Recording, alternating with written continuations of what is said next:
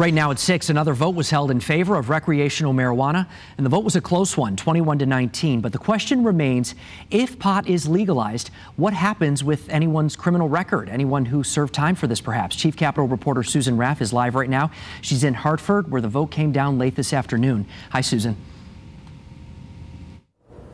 Hi, Mark. Lawmakers debated for about 2 hours today before they finally voted. There were a lot of concerns raised during the process today. As you know, Connecticut is under a lot of pressure now that Massachusetts has passed legalized marijuana. But the question remains with the criminal process. How do you treat people who have convictions? California and Colorado are still trying to sort all that out. The recreational marijuana bill before the Judiciary Committee got the 21 votes it needed to pass, but not before a vigorous debate. It's already in our communities. It's in every single level of our community. It's with affluent people. It's with people who are impoverished. We have to be real about where we're living today.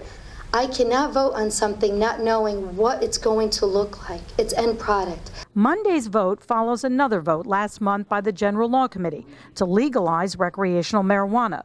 The bills do not allow people to grow their own and would require buyers to be 21 years of age. We've heard from a lot of people, the majority of people in our state, and a number of people on the committee who are very supportive of this change. Pretty much all Republicans raise concerns about public safety, addiction, and the impact on youth. If marijuana is legalized, a complicated issue is how to handle criminal cases, those who have convictions. Democrats favor automatic pardons for those people who have been arrested for 1.5 ounces or less. In California, we are told the pardon process can take up to 5 years. Attorney Kevin Ferry says it's not that simple to expunge someone's record. I don't know what the automatic process that they're talking about is saying, unless they're just going to wave the magic wand and say, okay, anybody that has this. But then the record-keeping morass of having to go back and actually look at the files, because obviously the records aren't always great. So again, this is the second hurdle for legalized marijuana in the state of Connecticut. The Finance Committee still needs to vote on this later this month.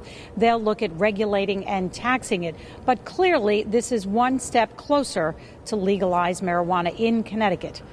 Live in Hartford, Susan Raff, Channel 3 Eyewitness News.